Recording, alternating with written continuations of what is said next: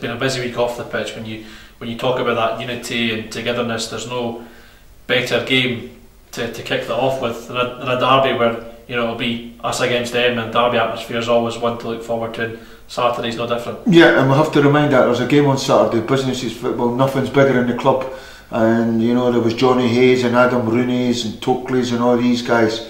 Now we've got Billy Mackay's and Shinnies, and there'll be new ones. That's the way football evolves. What we have to do as a club is make sure that we don't lose out on Graham Shinnies. You know, we're cashing in, and you know, we're still we're just looking after business and looking after the club. So I can share the fans' frustrations, but you know, we have to make sure that we're winning that derby match. And as you say, if we can do that on Saturday, that sells everybody there's life after Billy Mackay.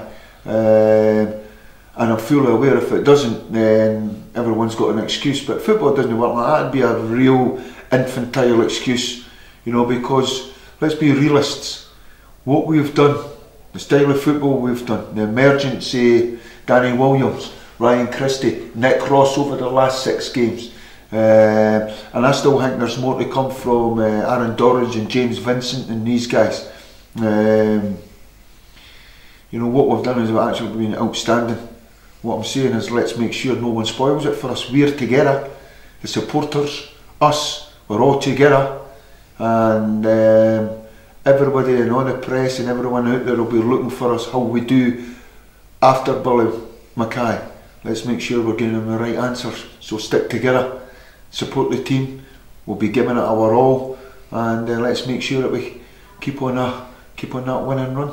Saturday's derby's interesting because we're obviously at the top end fighting for spots near the top. Ross County are bottom, and they're at the moment fighting against relegation. But come 3 o'clock, doesn't matter where you're in the league, it's a derby, and it'll be, you know, yeah, even Stevens. All my experience of derby matches, and I've played in a few, and that form book goes right out the window. So, and then the last time we played Inverness, Ross County here, they should have been a couple of goals up at half time. Second half was a whole different ball game, and we should have scored 3 or 4 goals. So looking forward to it. But this time of the season, when you've got teams fighting for their life, other teams try to get in the top 6, new players coming and going in clubs, sometimes that everyone's capable of beating each other. We have to be guarded. We have to make sure that we're doing the right stuff, dominating the football.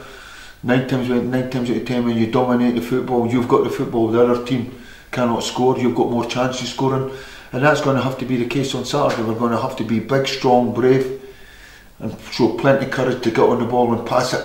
And I'm looking forward to it. There's something that intrigues me. Billy Mackay was absolutely outstanding. Couldn't ask for any better a striker to go and work with.